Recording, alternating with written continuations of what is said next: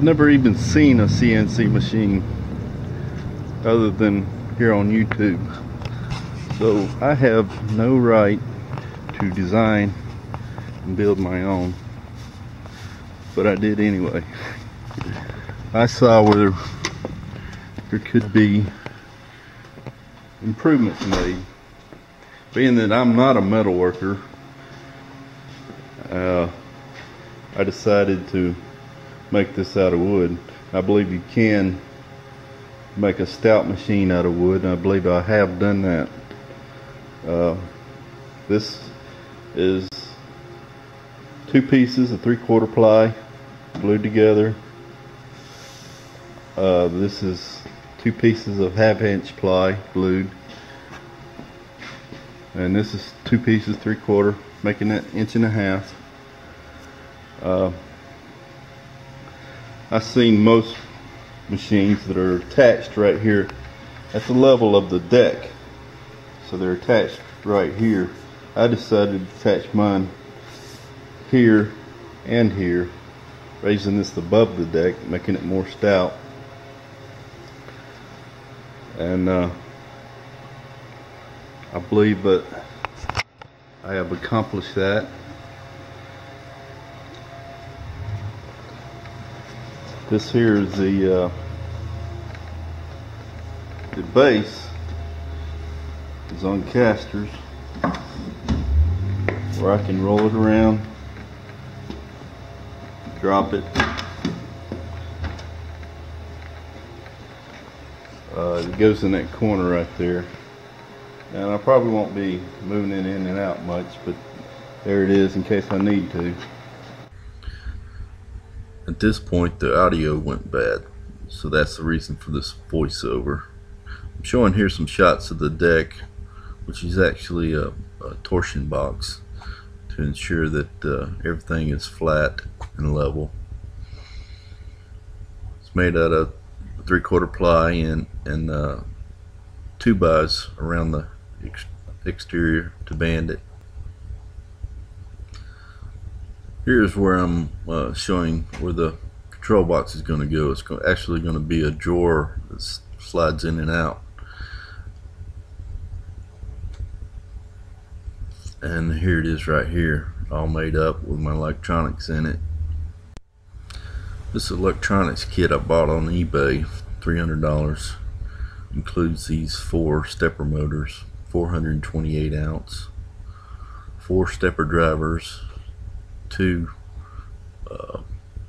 36 volt power supplies, 1 breakout board.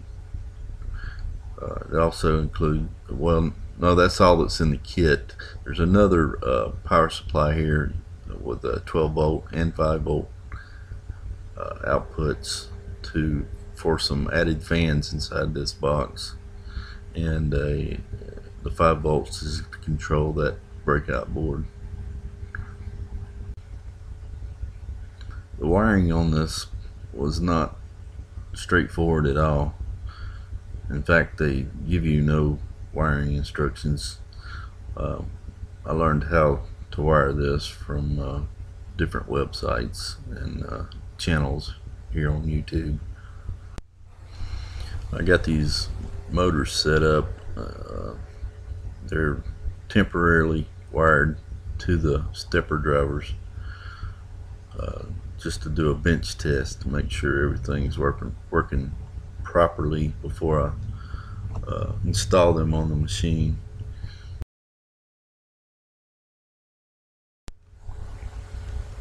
This here is a UC100 parallel to USB.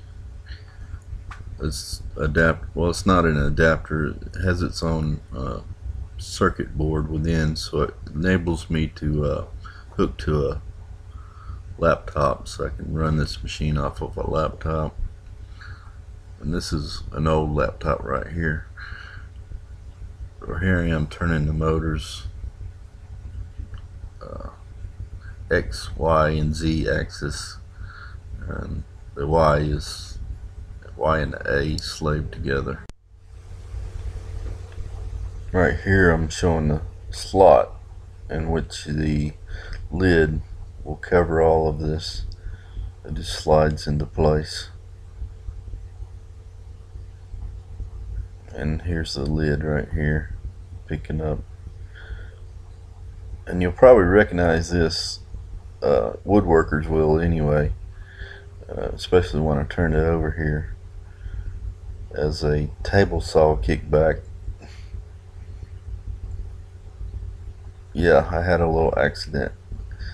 I was running this through my table saw and trying to catch the waste material and not paying good enough attention to what I was doing. You can shows the damage right there to my belly. It's swollen right there. Not saying that I'm not fat, but now I'm a little bit fatter.